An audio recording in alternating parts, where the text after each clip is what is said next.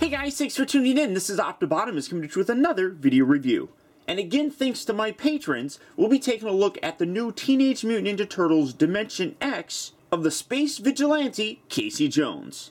As you can see for the package, you got that nice Dimension X card here with the open window, which shows Casey Jones in his spacesuit as he looks in the new season of Teenage Mutant Ninja Turtles. Now, a little bit different looking than it kind of mostly in the paint, but that's we're kind of used to that. You come around into the back, and it says Casey Jones and the Ninja Turtles team up with their ally Fugitoid in the battle to save Earth. Casey gears up with his space helmet, spacesuit, and stocks up with puck-looking energy bombs. He's ready to smack the puck bombs into any evil alien that comes their way for a space goal. All the hockey puns just flow with this guy. You got other figures down here that are currently available, including all the Dimension X figures, as well as Casey Jones and the new April O'Neil, as well as a new character known as Robug. But there is some serious differences here that when you look at the promotional art, there's a lot of stuff that's lacking on here. I guess that's standard. I mean, the proto images always look much better. I think a lot of people would complain less if that's what they actually gave us in terms of figures. But for the packaging on this guy,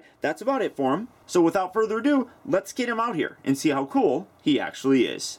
Guys, so here we have Casey Jones open up and out of his packaging, and as you can see, he's in his really crazy looking spacesuit, which does look pretty good. I mean, you look at the package and there's a lot of weird colors that are on there that this doesn't have. I mean, you have some like kind of dirt area here on like the little vent. These are pink, which is really strange because they're right on the package. I don't get that at all. Just all in all, it's kind of missing a lot. And then one thing that really does kind of stink, and you can see, you can't really see his head. I mean, it is a new head sculpt, and it actually looks really good if you like bend it and kind of look down there like that. Actually looks pretty good, but you can't really see it. And then you got his mask or his helmet, which I've completely dropped, which actually looks pretty cool. You got some like cracks kind of on there, but it's a lot clearer than April's was, which looks pretty crappy already. So I mean, there was just only going up, and then when you put it on there, that just looks really strange. Especially like right here, you can kind of see like there's no way that if he were to look through that, he'd be able to see. It's all weirdly warped right there, but overall good detail on the suit itself. Like I talked about in my review of April, this is the fourth Casey Jones figure that we've gotten. We got the original, we got the one that you can swap out the limbs, and then you got the one that came with the Slamboni. So this is the fourth one, and it is kind of weird that we've gotten 4 Casey Jones figures already, and we've only gotten now 2 Aprils. But for a comparison, setting him there, here is that a Slamboni version of Casey, and as you can see, both of them have unhelmeted heads, but this one is actually really nice. And then this is the one with the joints that you can swap out with other, you know, your figures and characters and things like that.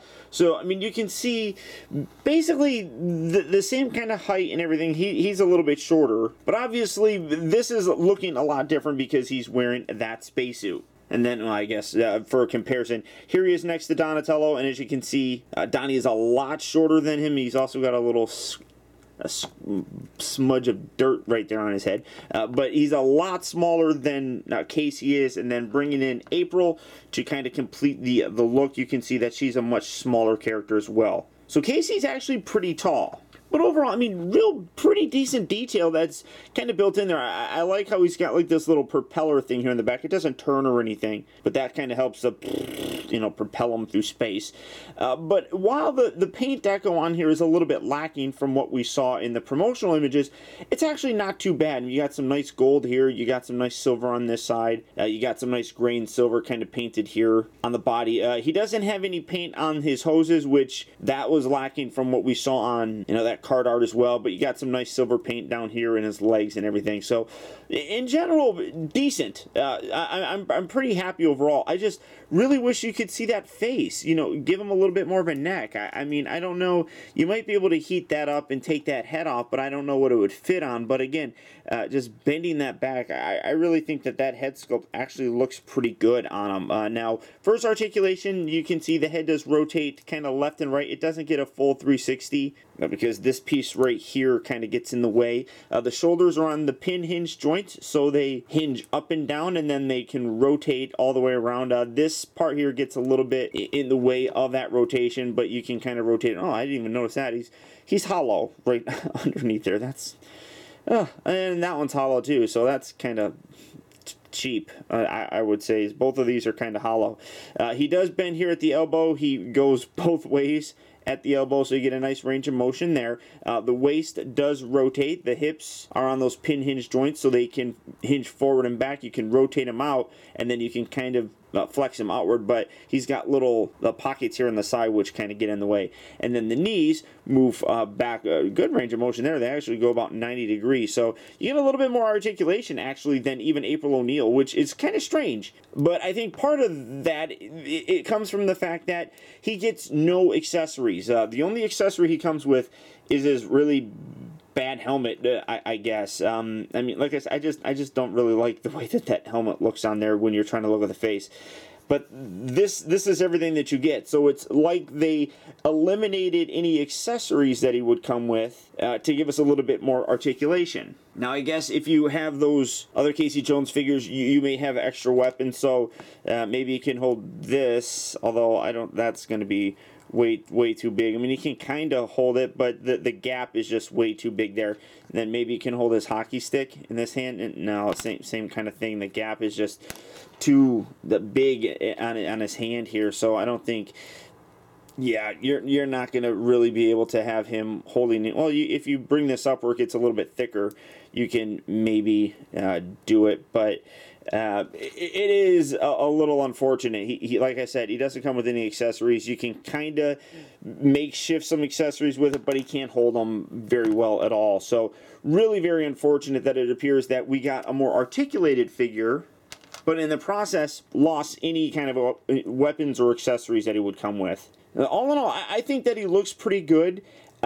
He is how he looks in the new season, but honestly, he's not one that I can really say I think would replace a previous version of Casey Jones. I mean, you had the April figure, which was good enough to replace your previous April. This one just it doesn't do it for me. If you're going for variants and things like that, as a way of kind of completing the line and making sure that you get all the characters and things like that, this is definitely one that you would want to pick up. But if you're just trying to go for an overall general look, and hitting all those characters from the show, this is one that I would probably pass on.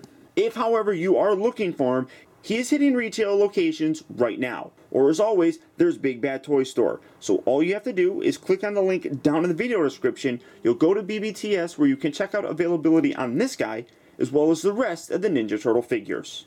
And again, I'd also like to mention that this review was provided courtesy the support of my patrons. So if you'd be interested in helping to support the channel, check out my Patreon page at patreon.com/Optibotimus. But beyond that, guys, that's about it. So once again, I want to thank you for tuning in. This has been Optibotimus. Don't forget to please like, comment, and subscribe if you haven't already subscribed. And until next time, I'll talk to you later.